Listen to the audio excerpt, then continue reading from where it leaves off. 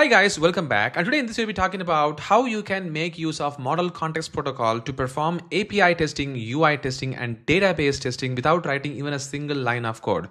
Again, if you have never really heard about Model Context Protocol, well, Model Context Protocol is an open standard that enables developers to build secure two-way connection between the data source and the AI-powered tool. So it's basically aims to bridge the gap between the large language model and the external world so that you can let the large language model to access the data from the database or your file system or accessing the browsers like running the Playwright test and also running the API test and stuff. So that's what you can use the Model Context Protocols. And I have talked a lot about the Model Context Protocol.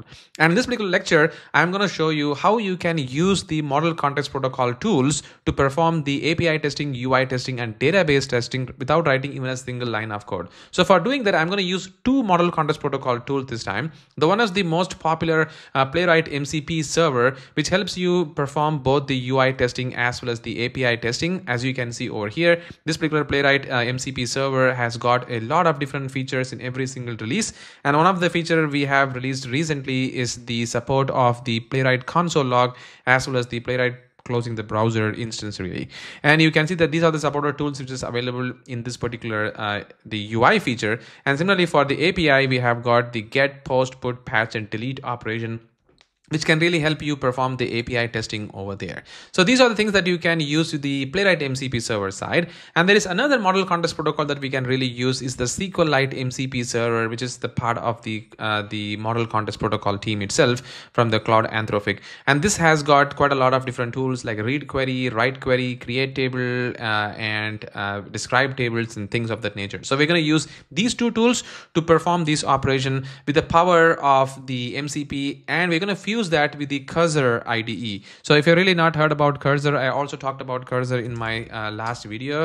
You can just go to the cursor.com, which is this one. You can see that this particular editor which help you to run the MCP toolings natively as well.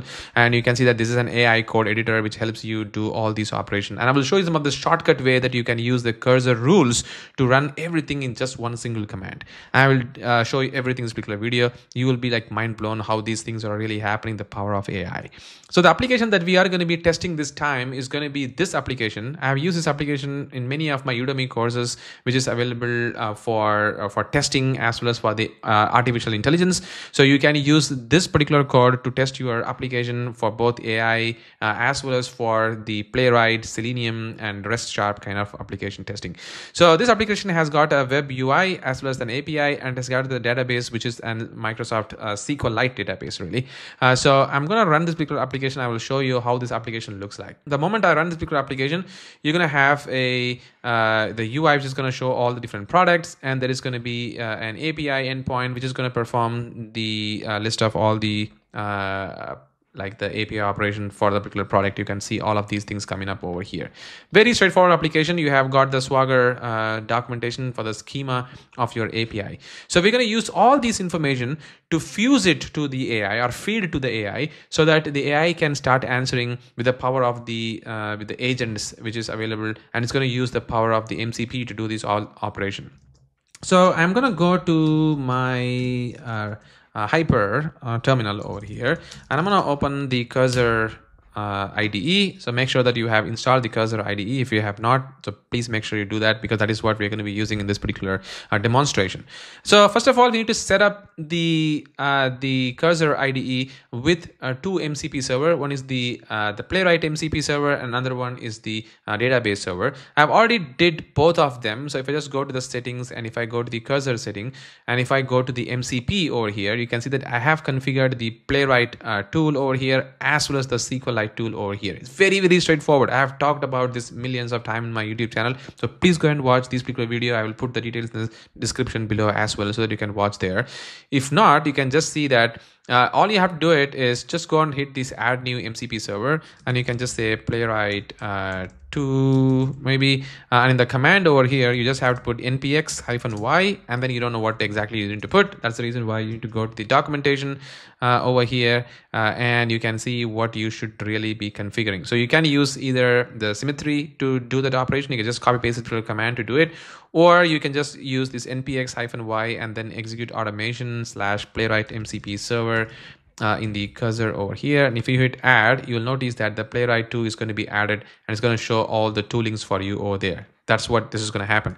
And similarly, if you're going to add the SQL server, the SQLite tool, they have given the documentation over here. You're going to be using the UV tool of the Python, which is basically to run the Python in the command line interface. So this is something that I have configured over here. So if I just go ahead and edit, you see that UV run the MCP server SQLite. This is the same thing that I'm doing over here, the MCP SQL Server Lite. But we need to give the DB path and the database that we are going to be querying for our application. So the application which I have got is in my download location, and this is the database, the product DB, which is exactly going to point to the database that I have got running in my application over here, this particular product.db, as you're seeing, so that I can query and see if my database is working as expected or my application is saving things or not. I'm going to delete the Playwright 2 because that tool is really not required. I already have things in place. So I'm going to use these two tools to do the API, UI, and database testing. So hope you got the idea right now. And I'm going to close this cursor setting.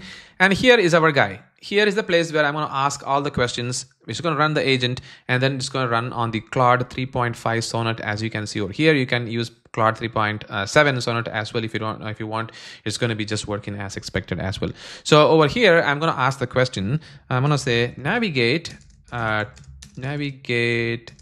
to the application that we have got is going to be this guy, right?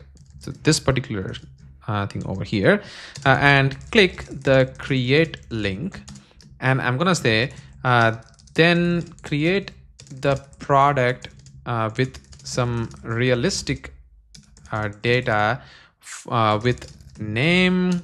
I think it has got what I think that we have: name, description, price, product type. So I'm gonna say name, I'm gonna say price, and select product type as I think the product type, we have got a lot of product types over here. I'm going to say CPU to select, really, CPU, and click the submit button, or maybe submit input type create to create the product.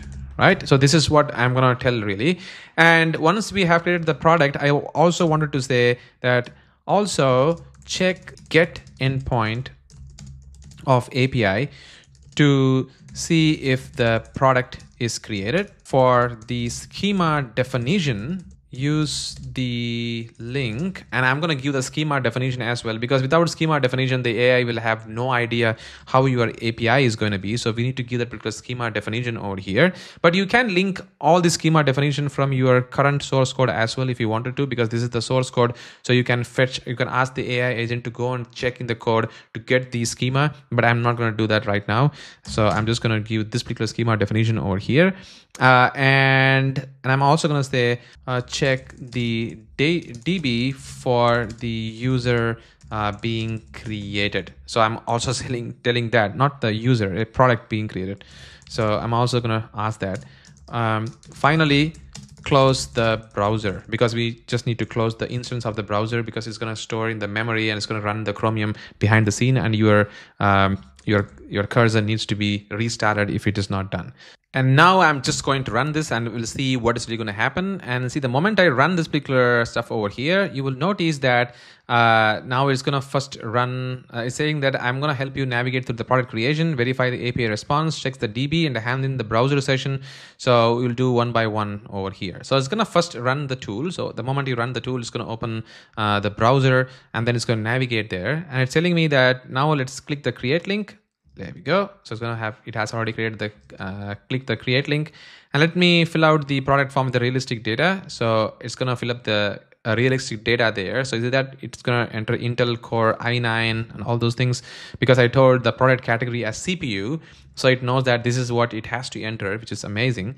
And it has to select the drop down with the CPU. Look at that. It's running the Playwright select tool, which is amazing.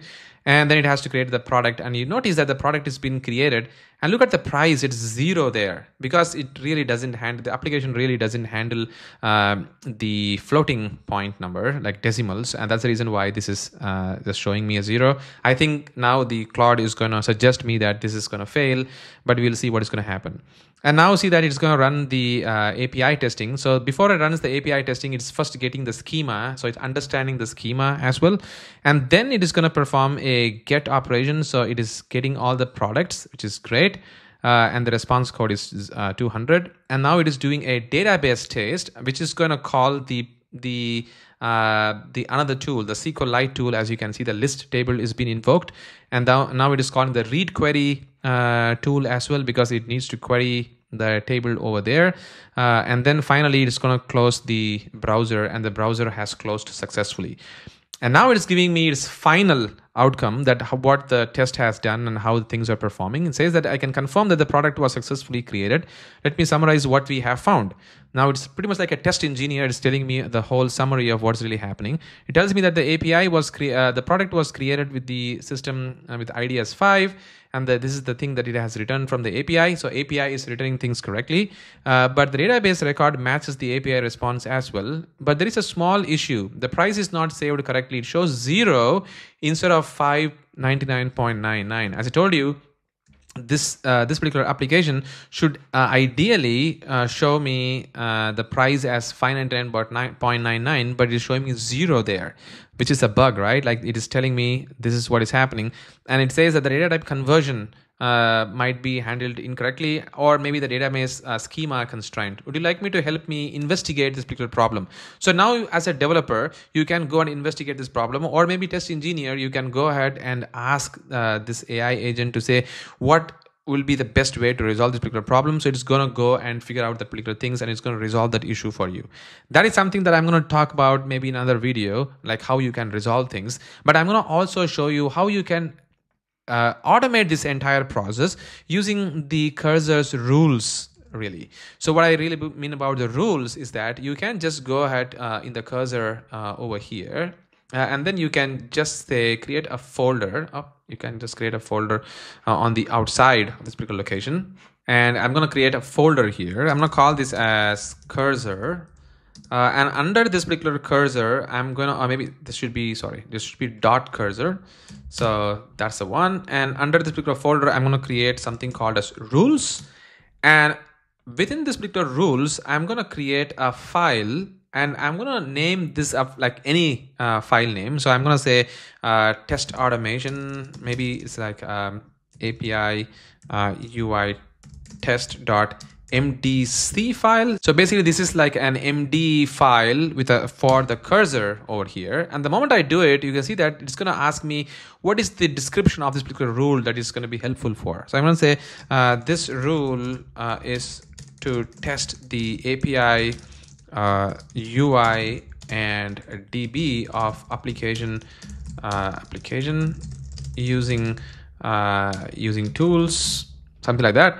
And over here, I'm going to describe this particular task which is going to be performed over there. So I can put this entire detail, as you can see over here, or I have just written this thing so that I can just save some time to explain you what this is. See, I'm going to say, when I say /test, then perform the following. So I'm going to just say, if I'm going to put a /test in the chat, then it is going to go navigate to this particular site, and it's going to create a product by clicking the create link, and then it's going to enter these details, check the database for the created records, and use this schema before it performs the API test, and also check the get operations value returns things correctly based on the particular schema.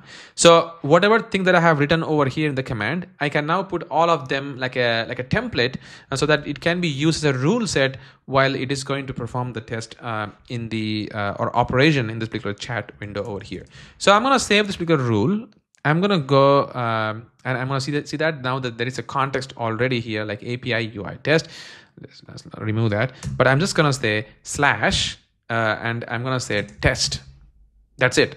if I just say /test over here in the chat, then immediately it knows what I'm talking about, because there is a rule which is going to tell me, you see that now it says that this is a rule that it needs to perform these many operations. So it is running everything for me one by one. Look at that. It's going to open the browser and then it's going to perform the rest of the operation that we have described before as well. The same thing is going to happen over here. And this rule is going to be very, very handy if you're going to create like multiple rules based on specific scenarios for you to run the test. And at the same time, how you're going to handle your toolings. Like maybe in your case, sometimes you may not be requiring the database tool. So in that case, you can just use a rule engine very specific for those tools combination. But in here, because I'm just going to be using for database testing as well as for the API testing, I'm just going to use all of them together over here.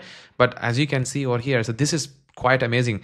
This rules as well as the toolings with the MCP is going to do all these tests for you over here, and it is going to tell you what exactly is going wrong if there happens to be any issue. This is the power of the Playwright MCP server and how effectively you can use the Playwright MCP server with the power of the Cursor IDE, which is going to help you do things even more better, and you can do all of these operations without writing even a single line of code. That's it, guys. Once again, thank you so much for watching this video, and I'm sure these are the most exciting things which is going to make our testing lives more and more easier, because this is going to keep things more straightforward, simple, and also achieve the operation that we are looking for, and it makes our testing life so much easier, as I'm telling you. Let me know your thoughts in the comments below. Catch you in the next video with more powerful AI automation testing. Thank you.